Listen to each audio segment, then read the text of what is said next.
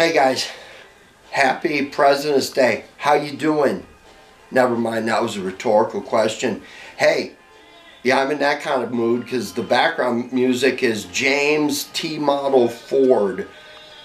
We've heard about him before on my channel. You want to know who he is. You want to get one album. I think the one you're looking for is Pee Wee Get My Gun and Let Me In is the last song. You want to see that one. But welcome to my episode called Assembly Line. Now, I think y'all know me well enough because I've preached about this before. I do not like mass-produced, cheap, dime a dozen instruments, and I've spent my whole, is this a career? That's using that term really loosely, but trying to make sure that the instruments I build are unique, whether it's about the matchbooks on the neck or how the coil is mounted or what the coffee can looks like. But I put a lot of time into the graphics on my guitars. My cigar boxes show that as well. Now, if your stuff is really unique, sometimes it takes a little bit to get motivated for it all to click. I mean, if you're just putting A, B, and C together, it gets pretty easy to do that. It gets become pretty monotonous. But if you're doing individual stuff, well, sometimes you can get hung up. And here's what I've discovered. Darren Dukes, who helped me out really early on, first with necks and then parts and that kind of stuff, and a lot of advice, told me, if you're going to build more than one of these things, when it comes to parts, you want to buy as many as you can afford to keep the shipping and unit costs down. And then when you're building stuff, the stuff you can replicate, you want to do that too, because you want to remember, unless you've got a shop where each workstation is set up. Now my shop is kind of a mess as always, but I've got a number of things I can do at the drill press or the bandsaw or things like that. But again, unless your workshop is set up where you have workstations that you can just run right to something with no setup and cut a neck board or cut out a headstock or fret press or something, you want to remember that all the time that you're spending in setup and tear down between tasks is costing you. So what I'm going to do today for you is I'm going to take this pile of wood. There's some headstock wood in here, there's some neck boards in here, and there's some fret boards in here. And I'm going to show you how to do a setup and just blow this stuff out where you end up with neck blanks pretty quick. And that's really what this episode is about. It's about saving time, being efficient. And then when you've got these things, again, my necks are always 25.5 scale. They always have this configuration, whether they're a cigar box or a license plate guitar or even a coffee can. There's some things I do a little bit different, but I know for sure that when I get an idea or I have to throw something together, if I've got 3 or 4 of these necks sitting around, then I'm much more capable of focusing on what I want to do to make these things individual. So that said, I'm going to do some layout on the bench, and then we're going to be using saws and machinery. And I'm going to show you just how quick this can be if your setup is right. Don't forget, give me a like, give me a subscribe, and check out T Model 4 Pee Wee Get Your Gun. Let's hit the bench. All right, let's start talking about this mess over here. You see these little wooden dowels I have here? You see the color they are? You see how nicely that contrasts against the colors of wood we use? Well, what I do with these is I use them to pin my scarf joints and neck boards together. Remember this? Now I want this contrast color, so in order for that to happen, I have to soak these. So these have been soaking in stain for a better part of a couple months. So I always got this stain jar over here, my secret concoction. You don't even want to know what's in there, but I've always got those soaking in there. So there's an example of how you can prep. But I almost forgot I need to get these out last night and start to dry them out, because when I start gluing and putting things together, I certainly want these dry so they don't bleed. I also know, for example, what drill bit matches these. So you have your drill bits marked or put in a place where you know where it is. That way you just pick it out. I know that's the drill bit I can just pull it out and stick it in there like that. Now you'll notice that I have a lot of templates. I've done episodes on templates. I got this template from Darren Duke's Delta Groove Guitars a long time ago. He sent me this one. I use this one a ton for headstocks and mark and scarf joints. You're going to see me use this here in a minute. And then I've got a number of stuff like this one. I can figure out where I'm going to put my pegs. I just line this up like this. One mark there, one mark there. Slide this one up, one mark there. I drill my holes.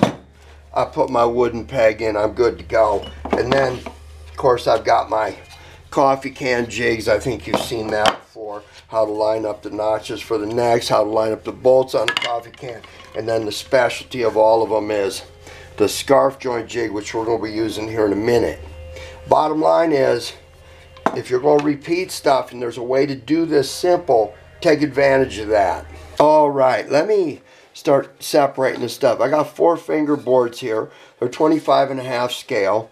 Now you always want to remember that when you get these fingerboards, they're not always cut right there. You got to figure out where is that first fret or where's the nut going to be, but don't just assume that that's it. I think I talked to you about an episode called fretting the neck or something like that. Anyway, you always want to make sure that your 12th fret is halfway between 25.5 and then the other half goes down to the bridge. We won't get into that, but let's set that aside. Now I have some longer neck boards.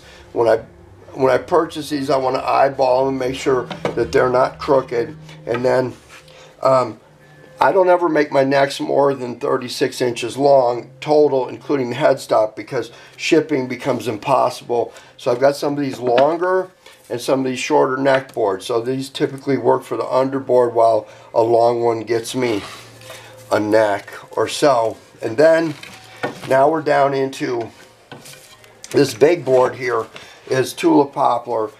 It's not poplar, it's not cottonwood, it's Liriodendron tulipifera is what it is.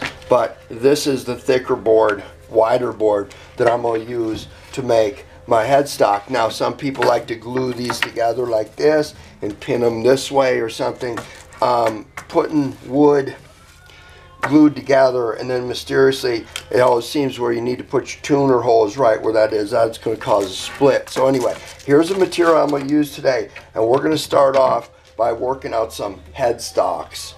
Now I've peeled the plastic back a little bit. I'm going to keep that on there if I don't use the whole thing, but notice I got this piece of scrap wood here, comes in handy for me. And first thing I want you to notice is this template, headstock template, is 220 millimeters long. Don't you love that? It's about 9 inches long, people. And so I need pieces of wood that are at least 9 inches long. I don't cut them right to 9 because I really want to cut them to 10. And that gives me a little bit of room to work. You want to remember that from this point down is the scarf joint. And so what I need to do now is I need to take a look at this piece of wood I got here. And I noticed that right up here, I don't know if you can see that. No, you can't see that. There's a little crack up here at the top 2 inches of board. So I'm going to go ahead and mark that off. I don't want that. So I'm going to make my first mark there. And I'm going to lay out 10-foot spots down the way until I have 4 of these. 3, 4. Now what you're going to do, you're going to see me do, is I'm going to take these to the chop saw and I'm going to cut those 4 sections off and get rid of this. See that little split there at the end? I'm going to get rid of that, make sure that's not there. 1, 2, 3, 4. I'm going to cut those sections, and then we're going to put on our scarf joint jig, and we're going to cut these, and I'm going to show you how quick it is to blow out 4 neck blanks with the scarf joint cut.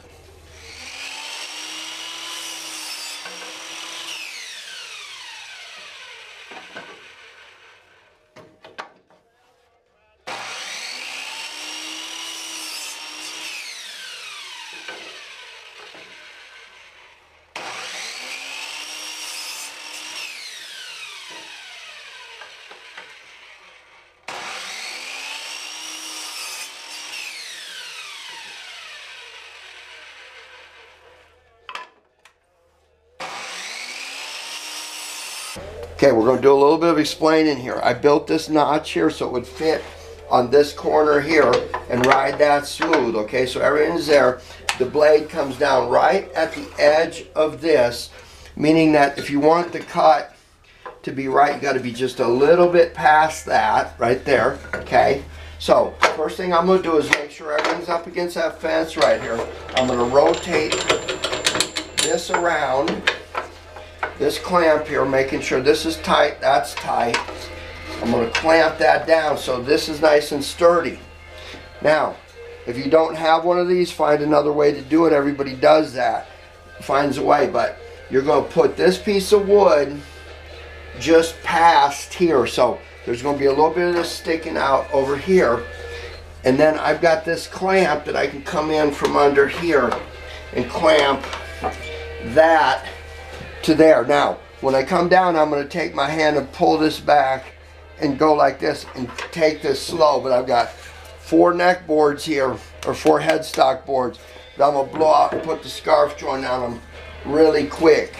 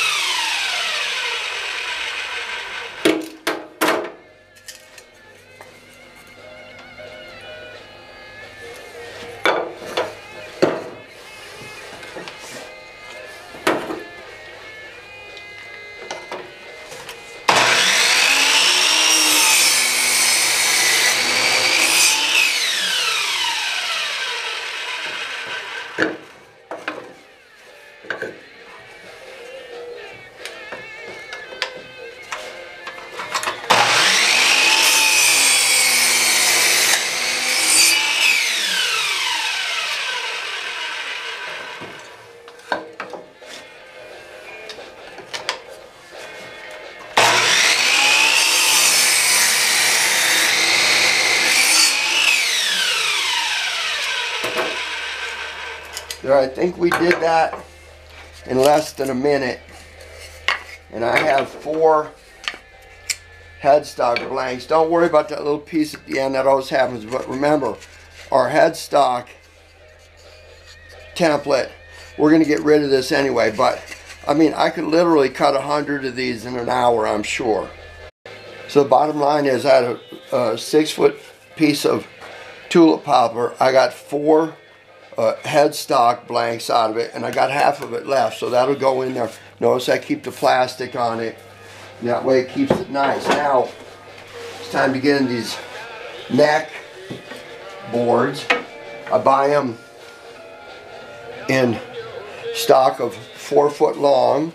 Again, I'm going to end up with pieces out of this, but it's see, just like this, it's the same thing. Now I do like this cart on my chop saw, because sometimes I'm cutting stuff that's long and I need to rotate it this way, especially in a shop that doesn't have any room.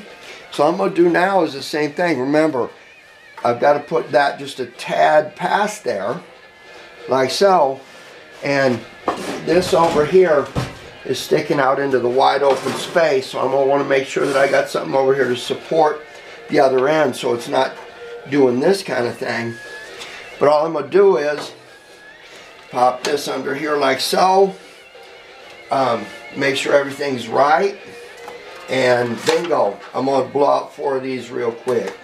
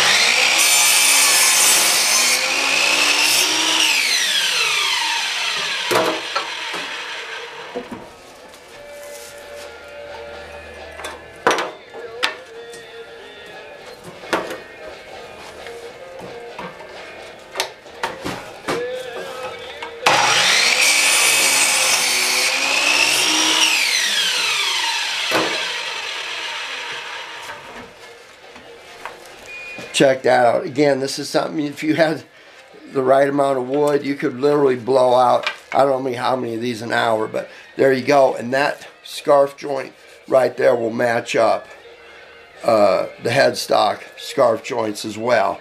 So let's get back to the bench. Alright guys, now we need a pencil and our template. And I want to kind of show you here. This was the neck board. You see this is cut, so we've got the beveled angle, the thinnest of it facing the furthest away here like this. And then this is the headstock. And these go together like this. Right like that. And that's what gives you your angle. Can you see that? And of course we've got a lot to do to make it look like this, but I'll show you how to get there. First thing we need to do is find out where's the center of this, because the center of this here and here, a lot of center points to match up. So remember this handy gadget? Well, I can just put it on there, and because I've marked that middle spot, I can lay out 3 strings with this. I can do a number of things with this handy template, but I'm going to go front and back and figure out where the center is here, because again I'm going to have to line stuff up. I'm trying to keep my arms out of the way so you can see. So all I got to do is just take some kind of straight edge and go like so. Can be a piece of wood, can be a square, can be something like that. I let that drift over a little bit. Now I'm going to go here, and I want to make sure that I'm up here too. There we go, that's better. I want to be able to see that. And now on this one, trust me, this is 90 centimeters or millimeters across, so I'm going to find the 45 mark there, the 45 mark there. Again, I'm going to flip it over, make sure, I'm going to make sure the center marks are everywhere, so I've got them to reference, because when it comes time to gluing up and straightening things up, you want to make sure that everything in your world lines up. But anyway, I'm going to go ahead and do this to all 4 sets, where I end up knowing where the center of my world is every time.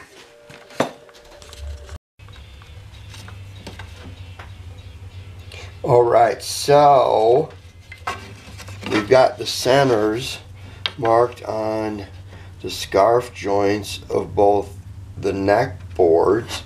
See, it's just that simple.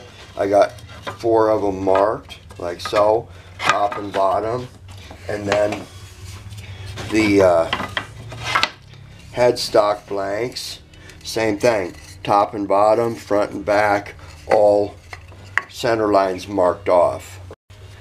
Alright, you see this little notch here, and you see this cut out here, scarf joint edge. That means that the edge of the scarf joint lines up there, and then you can see that center line that I did up there. I want to make sure that that is right there.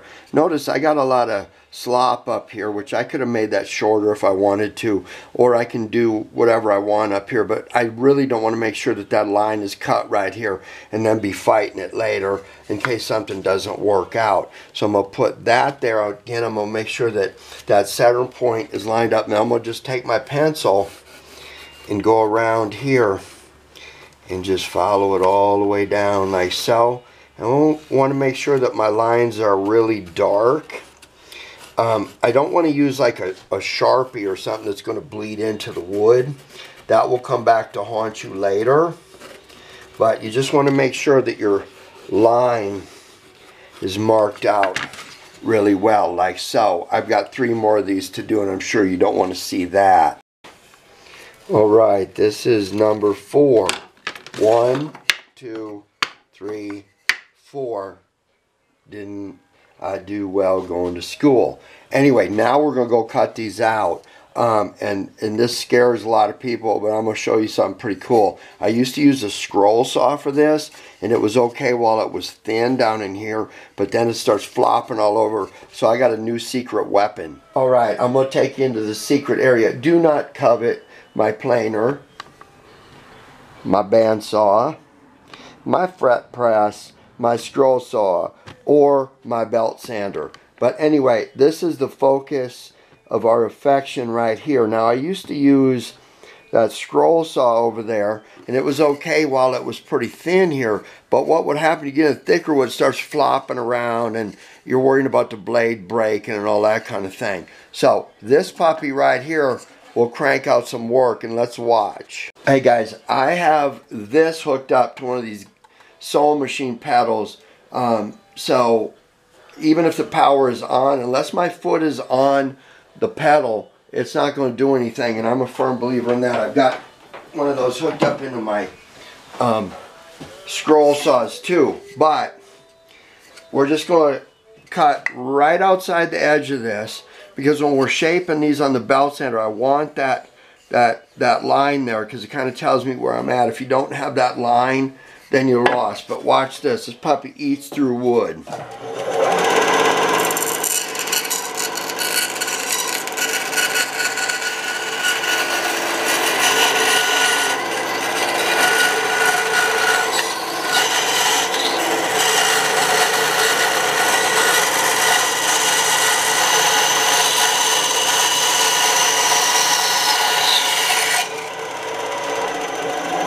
You see, I left a little bit of that line there. If you have that line when you're sanding this down later, it's going to show you where you're at. But anyway, I'm going to blow through 4 of these in a matter of minutes, and I'll catch up with you then.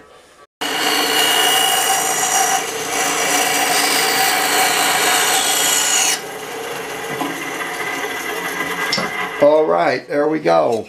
1, 2, 3, 4, roughed out, and now we're ready to hit the belt sander. Okay guys, we're at the belt sander.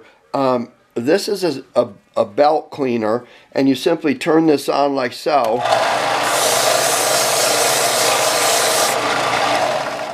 And it takes all the material that's built up on your belt away. And you want to use that fairly frequently, so that way the amount of material showing up on the belt is a good indicator as how the work is getting done. But here's one of our headstock blanks. You can see that there are still lines here, so all I'm going to do is I'm going to use those lines as a means of letting me know about where I'm at as I go around. As the line gets close to disappearing, I'm done. Of course, I want to, they don't look level or even right now, but by the time we get done, they will. I'm going to cut the camera off so you don't have to listen to the noise, and we'll make a separate clip.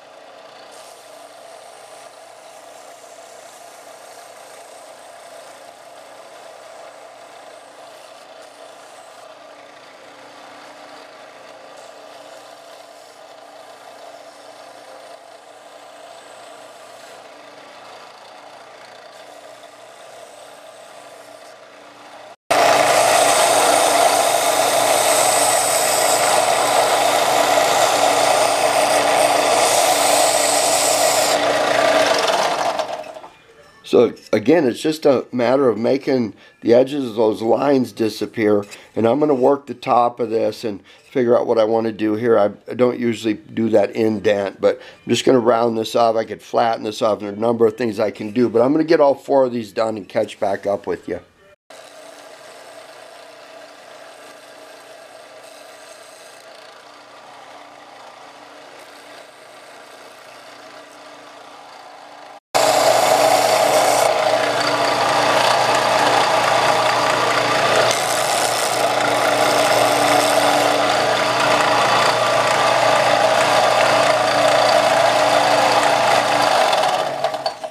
All right, 1, 2, 3, 4. Got that done. I'm going to touch up my belt sander for the next job.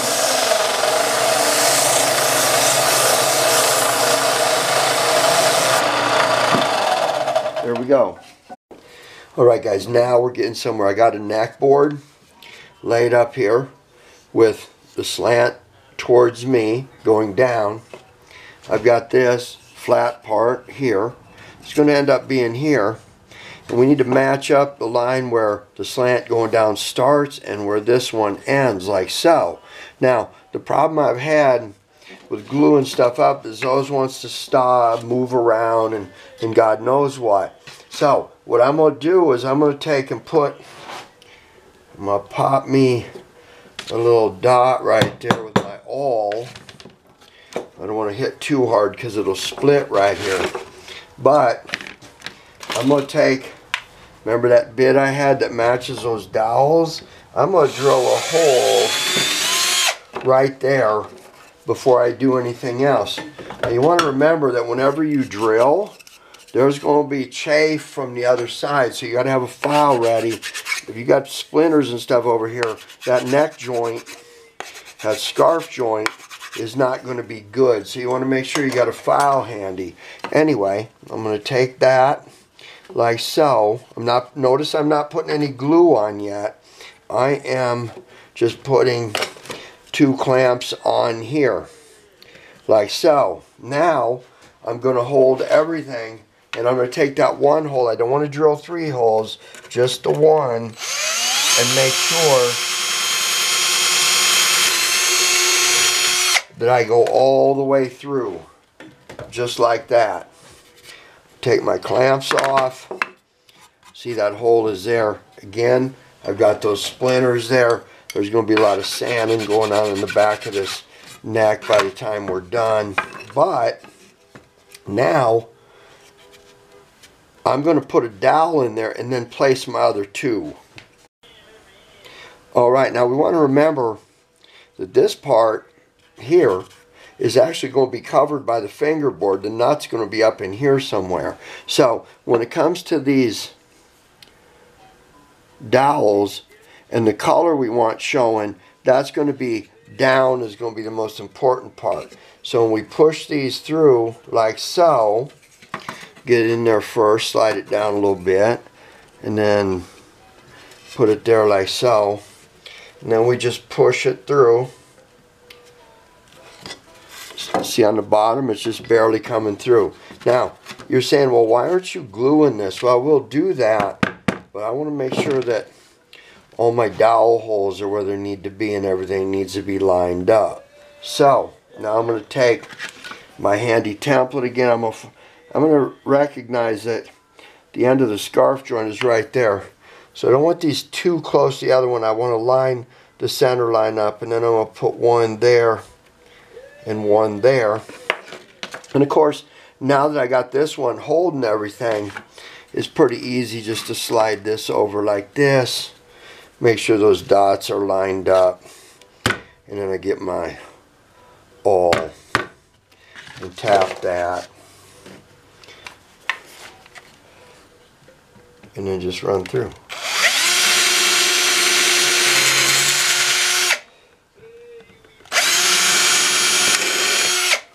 Now remember, if this gets in the way, all I got to do is take my trusty flat saw and cut it off, and be careful not to cut my fingers off. But you see the stain went all the way through, so that's good. So making sure everything's lined up again, and you just run that all the way through. Put my dowels through, dry fit those. There you go, look at that. Now what's going to happen is I'm going to take this apart and I'm going to glue this, and then I'm going to clamp it. Alright, so last thing I'm going to do is take the surfaces that are going to match each other, run a file over them quick, make sure everything's okay. I don't want nothing trapped in there that's going to give me a gap in my scarf joint, because when that happens, you end up with a problem. When something starts getting loose, then other stuff starts wiggling back and forth on it. And notice I'm going to get the glue down in the holes where the pegs are going to go. Tight bond, good stuff. And remember, These dowels come in really handy because I just push that through. Where is it? It's right there. Oh, there it is. Look at that. It went right through. Put this one through. Look at that. Everything lined up nice. And there we go. They're all in. Now, I'm just going to take my clamps right here. Got one there. One there. And I'm going to wipe this glue off of here. And I'll put a final small clamp right there. Alright, got a little glue to wipe up here. You notice that there's some of that headstock is sticking out from the side. We'll get that sanding done later. But everything's lined up real nice. And then I'm going to put this clamp right there. And I'm going to leave this sit overnight. It's good to go. I got 3 more to do. Alright, an hour and a half later, and I have 4 necks roughed out with scarf joints done and headstocks glued on. As always, it's the clamps, the lack of clamps, that stops us from being millionaires.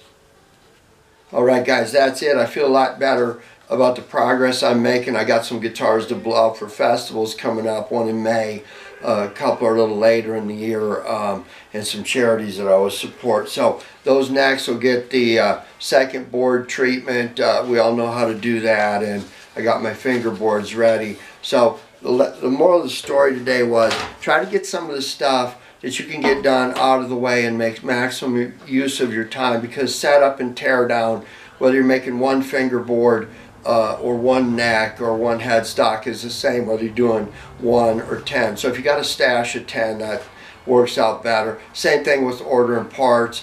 No supplier likes to spend money on free shipping if you're ordering 20 bucks worth of parts twice a week. That don't work out. And then when you start getting into pickups and stuff, especially those flat humbuckers I use, if I buy one of them, the shipping is nearly the same as the humbucker itself. But if I buy 5, I can get the same level of shipping. And if you're selling these things, you can put a little bit more of that in your pocket and get some nice equipment, or at least make a profit out of it. So that said, appreciate you watching, and remember, T model Ford, Pee Wee, get your gun. I will see you next time.